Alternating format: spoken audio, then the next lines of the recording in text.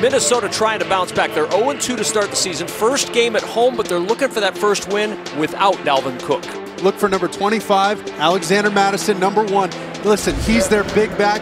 He's done it before against this Seattle defense last year. Went for over 100 yards on the ground. Big hole, Mattison into the secondary. 13-yard rumble for Alexander Mattison. You receive a text from Dalvin Cook saying, you know, I'm not going to be able to play in this game. You're getting the call. So what was that conversation like? You know, it was just one of those things where checking on him throughout the week, seeing how he's doing. As it got closer, he just let us know that, you know, it was just probably smarter for him to sit this one out. Did it give you any pregame advice on game day? He was more of the relaxed type of advice. As you know, I'm getting different pressures of just kind of stepping in and filling his shoes. He was just letting me know, like, you know, Seattle hasn't been able to stop you the last 2 years, so there's nothing different. Just go out there and be you. Mattison uses the back to give it to him again, and there he goes for another first down. What a job he's turning in relief of Dalvin Cook tonight. That was some support I really did appreciate. That it wasn't more so pressure, but just kind of just that hand on my shoulder that I needed to guide me and help me. You see my tactic, so they can't tell who it is on film. If I mess up, they think it's you. We're in this together.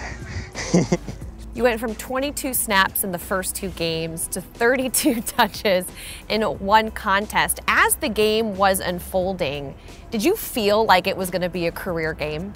I didn't really think about it. It was just one of those things where after a drive, you know, you have some success on a drive, and then you come back and it's like, all right, let's get back after him. Let's get at it again, you know. And that same conversation every time we get back in that huddle. And yeah, I didn't really think about it much. At one point in the game, Dalvin was like, I'm gonna go check the stat sheet and see how you're doing. And that was probably like in the 4th quarter. So that's really the first time I even thought about what the stats were looking like. He's got your back, right? Yeah. He's got your back. You matched your career rushing record, I mean, to a T against Seattle again. And this is with 8 or more men in the box over 59% of the time. I'm not sure if you knew that, but did you feel like that pressure or those guys were right in your face?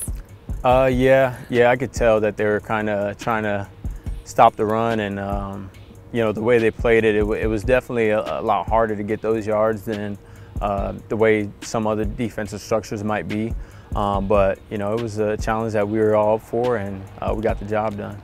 Do you look at it as a challenge, or is it like a respect, like chip on your shoulder when you see that front? A little bit of both. Definitely is like a respect thing, just understanding that they feel that threat of the run game, but at the same time just being able to challenge ourselves and make the right blocks, make the right reads, make the right cuts, and be successful when they do line up like that. Career high 59 yards in the air as well. What makes you so good in the screen game? It's a nice screen left, first down. Here comes Mattison, 40, 45, 50.